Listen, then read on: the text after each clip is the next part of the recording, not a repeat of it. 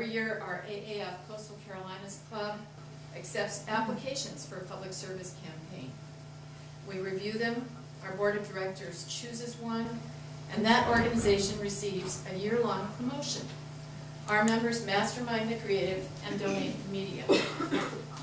First up, we're going to take a look at our current campaign. A hot upcoming agency known as T2H Advertising is responsible for this award-winning work. We're really lucky because we have both principals of T2H on hand today to talk to you about it. Jeff Thompson and Kristen Hardy founded T2H in 2004. Their agency provides a broad scope of services including brand development, print and broadcast creative, website design and programming, internet presentations and online promotions, marketing strategy, and media planning. They do it all. Their clients include Grand Strand Water and Sewer Authority, Grand Strand Miracle League, and that is one of the nonprofits that I think is here today. Anyone here from the Miracle League? Not. Okay, they haven't made it yet. The Watson Group, Carolina Radiology, and Stanley Law Firm. T2H earned 2 Silver Addies and a Gold Addie for the 2008 Street Reach campaign sponsored by AAF Coastal Carolinas. And here to tell you a little bit about it are Jeff and Kristen. Please welcome them.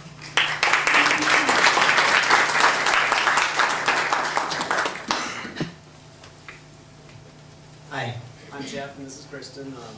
I apologize in advance if we start hacking uncontrollably. We're both getting over the flu. Oh, sorry. And thanks for having us here to do a quick little show and tell of last year's campaign. Like most of these campaigns, a lot of people were involved in it. We just kind of assembled it. So Matt Silk donated his time, a great photographer, local photographer, and a lot of family and friends were our models for this whole thing. So everything was done on the cheap, and also all the media that donated space for us to do this campaign, thanks to all you guys. Yeah. Go ahead. You know, there's, as Jeff had mentioned, there are so many people that are involved when we put together a campaign, as you well know. And so in addition to all of the talent that we assemble, it's the stakeholders in the nonprofit, in this case Street Reach, that really helped us to understand what the nugget of truth we needed to exploit for this particular campaign should be. And so what we did was just sit down and try to figure out in today's world what is it that we wanted to accomplish with this campaign. We knew that we wanted to raise awareness of Street Reach, and with the economy like it is, we really wanted people to understand that we are all just a few steps away from homelessness, at least at some point in our lives. And we didn't want people to just look at homelessness and kind of turn away and say, oh, that could never be me, or that could never be one of my family members, because certainly it could if we didn't have the help of family and friends around us. So we want to just run through for you the campaign and what it looked like, and then we want to give you a few tips so that if you would like to embark on an awareness campaign, what kinds of things you might want to consider as you get started on that.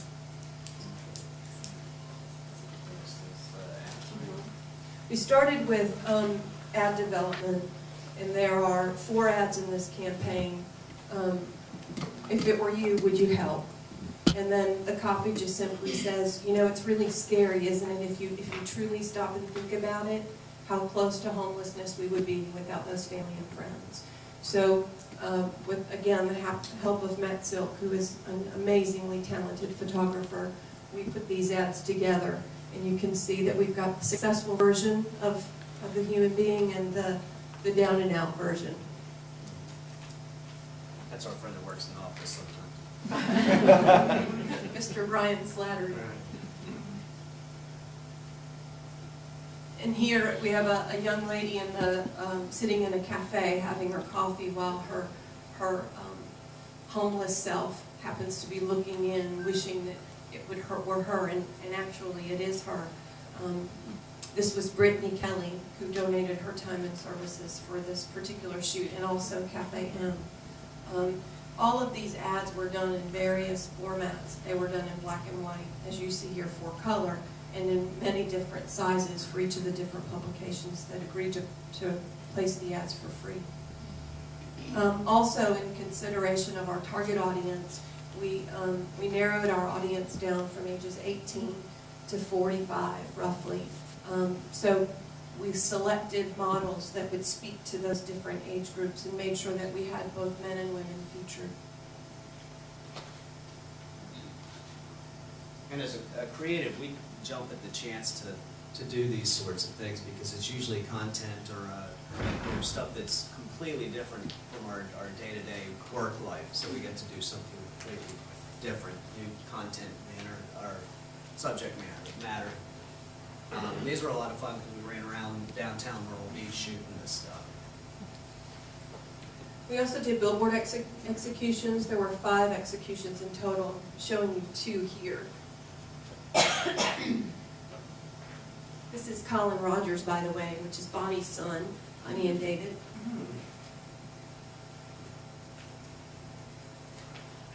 Again, Brittany, important on your billboard executions not to put too much on there. They only have a few seconds to read them, so it's very important that you use as few words as possible to communicate your message.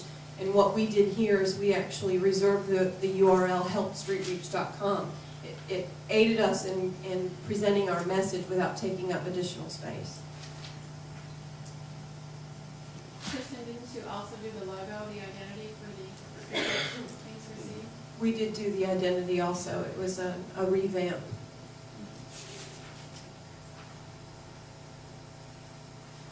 And then this is the website for Street Reach. I wish we could get online and give you the full impact of it with the sound and the movement. It really is quite a compelling site. And one thing I want to mention here is that often we stop short of giving people the ability to transact business online. In other words, we kind of bring them there. We've got their interest. They've come to our website, but we don't allow them to actually donate or register or sign up. And so I would just implore you to do that, to make sure that you take those extra steps, that you sign up for a merchant account. It is expensive in some ways in that you have fees that you have to pay for each transaction. But you can do that through PayPal, you can do it through your bank, that you have your account. But I would just encourage you, I really believe wholeheartedly that if you allow people to donate online once you get them to the website, that it will increase your donations over time pretty significantly.